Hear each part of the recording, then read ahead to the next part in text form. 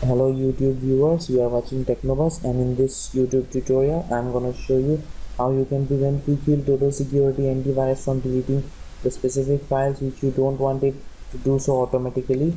You can see that here I have Quick Heal Total Security 2014 version installed on my PC.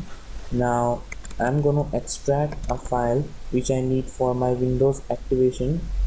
Here you can see that this is the file. Now you can see that it has got deleted automatically by Quick Heal because it contains a Trojan virus. I'll again show you this.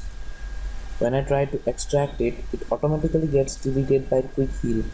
If you are facing the same problem, then follow my steps. You can curb this problem by these steps. Open the Quick Heal antivirus which you are having on your PC. Now at the top you will see this tools menu. Go to this tools menu. Here you will see exclude file extensions.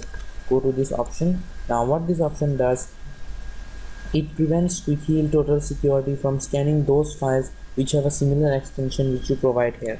Now my file has an extension of exe. It is an application file, so I'll provide here exe and add it. Now this option will prevent Quick Heal Total Security from scanning all those files which have an exe extension or those are applications. You should provide the extension of that file which is getting deleted. The extension varies from file to file. You can collect information about your file extension by going to the properties and seeing the extension.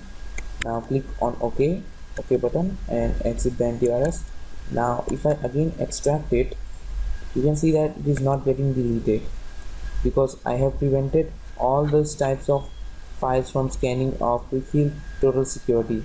Now if you don't have any backup for the file which has got deleted, then you can do this trick.